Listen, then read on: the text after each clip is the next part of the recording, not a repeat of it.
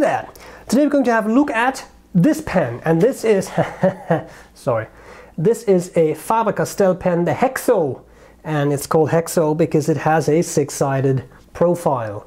You see the facets. I'll show you that better when I point the camera down. This pen was lent to me by Joost Appelboom, Don Giovanni, or Don, I guess it would be Don Giuseppe. Giuseppe, eh? This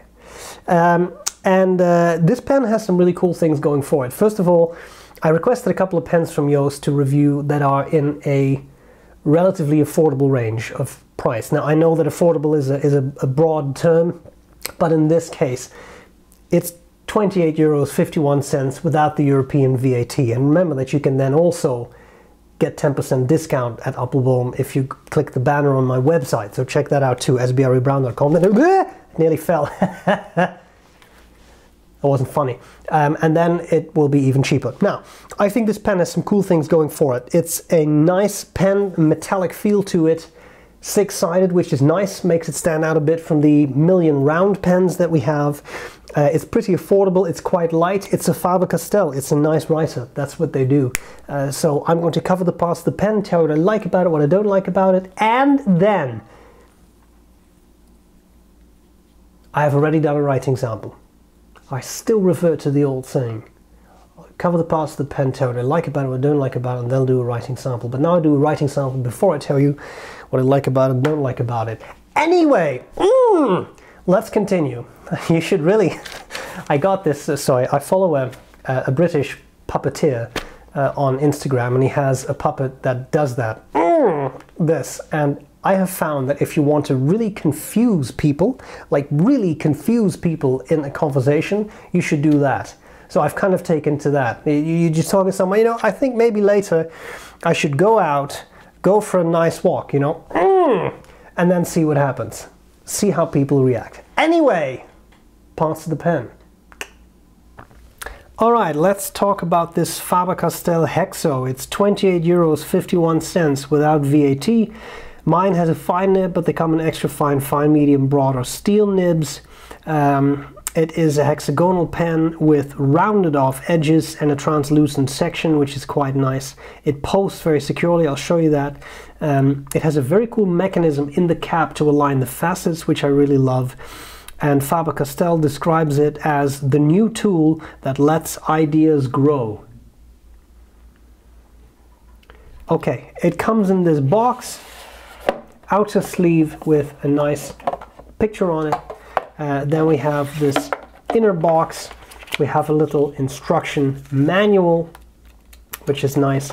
You have an additional cartridge, and this is the sleeve on it that says that it's a medium nib. Okay, I will zoom in a bit to show you the pen up close more.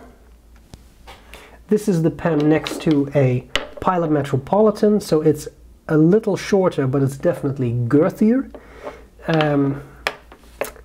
On top, the finial, we have the jousting, that is the Faber Castell logo, very neat. We have a very stiff clip.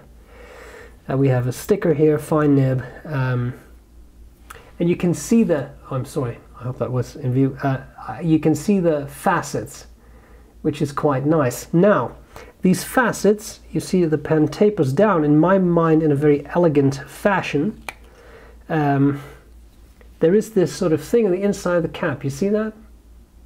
The inner cap, you have this, and that means that aligns to grooves right there, and that, or ridges I should say, and that means that you simply cannot cap this pen unless the facets line up. So for those of you who care about that, that's a very cool touch. You can see maybe the translucent section, I can definitely see the feed in there. Stainless steel nib with the jousting on it and those little dots, which I always think are quite cute, Faber Castell does.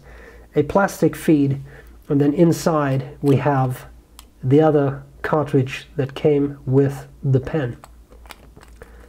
And there's a solid click when you screw that barrel in. It posts securely, which makes for a very nice pen. It's very light. So do be prepared for that. I'm getting the feeling it's some sort of metallic cover over plastic. Very, very light. So Don't expect it to be a heavy pen, but it is a comfortable pen. The section tapers down, flares out a little bit. I don't really feel any facets in that, but it is very comfortable to hold, I find. Okay, let's see how this pen writes. We have here disgusting F. I thought I would do something fancy. It looks horrid. Faber Castell Hexo, fine. Faber Castell Blue, because that's the cartridge that came with it. Now, this is a fine nib. This is very smooth Rhodia paper, although I'm writing on the back of the notebook cover. And I will say, if you have smooth paper, this nib is actually pretty smooth. If you have paper that has some texture, this fine nib actually has quite a bit of feedback. So I know these steel nibs, especially in medium and broad. The broads are super smooth, which makes for a very, I'm sorry, I should zoom out a little bit, which makes for a very pleasant writing experience. Let me get the camera out of the way, sorry, the microphone out of the way. The wire, there we go. But yeah, so it is definitely fine. But it does have quite a bit of feedback, so that is really something to be prepared for. Always very careful, but you could squeeze out a little bit of line variation. Not a flex nib or anything, so it's completely at your own risk. As to reverse writing, you already have a very fine nib. This is not pleasant. It gets very scratchy, digs into the paper, and as you can see, runs dry. So I wouldn't use it that way. Having said that, it's comfortable and it's kind of fun to use. So let's talk about likes and dislikes. What do I like about the Hexo? There are a couple of things that I really like. I think it's a solid pen. It's nice, it's comfortable. I find it pleasant to hold. I find it pleasant to write with. It posts very securely. I love that mechanism they put in so that the facets line up, because I'm dead serious now. People always say OCD, I'm OCD, this and that. Most likely you're not. You know that's actually a clinical diagnosis, right? So saying I am OCD about this is actually pretty insulting, because you don't have that specific psychological disorder that is actually really debilitating. Anyway, sorry about that. That just came out. I will say, I also get bothered. That's all. I get bothered when facets don't line up. It just looks less visually appealing to me. In this pen, it's impossible. It simply will not cap without the facets aligning. It's not possible to make it cap. And that, I think, is an excellent design, especially in a pen of this price. You're not talking about a $500 pen. This is a pen that costs under 30 euros. And it does just that. I think that's wonderful. Good writer, Faber Castell nibs. This fine nib, I will say, it really likes smooth paper. On paper with more texture, it definitely has a lot of feedback. Is it scratchy? A little bit.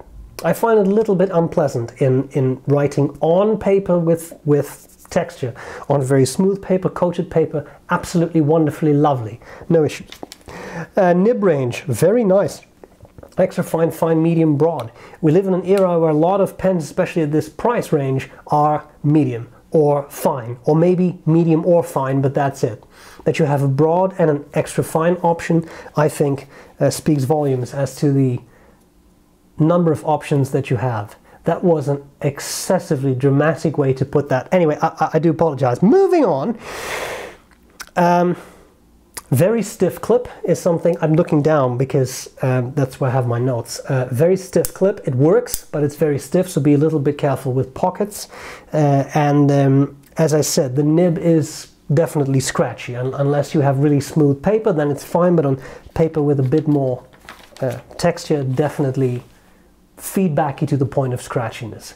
And that's the fine nib. The broad nibs, the same broad, because I think they're basically all the same nibs with those with the little dots in them.